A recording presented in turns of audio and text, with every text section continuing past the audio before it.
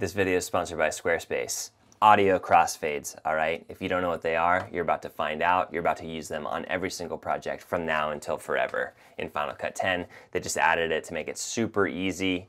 Yeah, let's dive right in. This is one of those things that you're gonna be using all the time. So first thing I'm gonna show you how to do is create a shortcut for this. I'm using Option C, because literally you'll use it on every single project. That means keyboard shortcut. Go up here to Final Cut Pro at the top. In Commands, go ahead and hit Customize. Once you're there, come up here to the top left and hit Duplicate on default. Name that whatever you want, My Commands, whatever. Up here in the search box, go ahead and type Cross, and you're gonna see it there. Click on that. Now go over here to C, tap on C, and then click on Crossfade, slide that over here to the option modifier. Hit Save.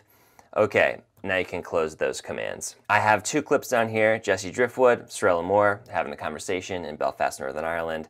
I'm gonna let you listen to it the way it sounds without a crossfade applied, and then I'm gonna add the crossfade. You've heard this a million times in a million different videos. It's just that pop or that click that happens when two clips are backed up against each other and there's not silence in between the two clips. So this is what it sounds like. Lovely and he had leather. Lovely and he had leather. Lovely and he had leather. You hear it? You hear just that little click there? That little click's exactly what I'm talking about. So in order to apply these crossfades, what you're gonna do is select both of the clips, hit Option C, that's the command that we just set up, and now listen to it. Lovely and he had leather. Lovely and he had leather. Lovely and he had leather. You see how smooth, like it doesn't sound like there's any crossfade going on, but it's just smoothing out those two clips. So it's something that's so, I really can't believe that this is the first time that they've added this functionality to Final Cut, but here we are. Just to show you what's going on, I'm gonna go ahead and right click on this and hit Expand Audio Components.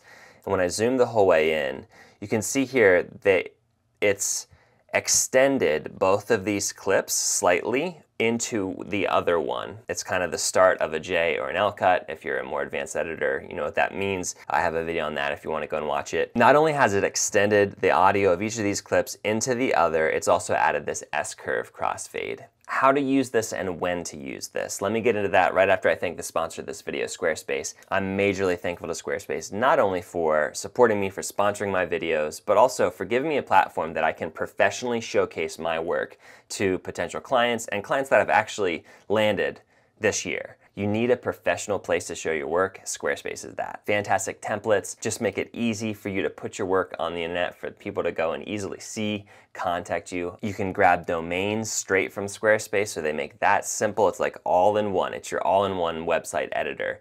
They also enable you to set up an email right with your domain, so Cody@codywarner.com, whatever, which is huge for clients. They want to know that you're legit, and when you have an email that's attached to your website, it's just like, okay, above board, let's get to work. If you want to try out Squarespace, go to squarespace.com/CodyWarner and get a 2-week free trial. And then when you're ready to buy, use the code CodyWarner to get 10% off your order. Squarespace, thanks again. Okay, workflow on this, how and when to use it. 99% of the time, I'm going to advise you to just edit your whole entire video just as you would, then select all of the talking clips, all of the clips that have sound attached to them. Select all of them, then hit that Option C. Just apply a crossfade to everything. 99% of the time, that's going to work just fine. If you want a more precise workflow after you've done editing and you're on your like semi-final watch through, you could just add it to the two clips that are creating pops, right? Like as you're going.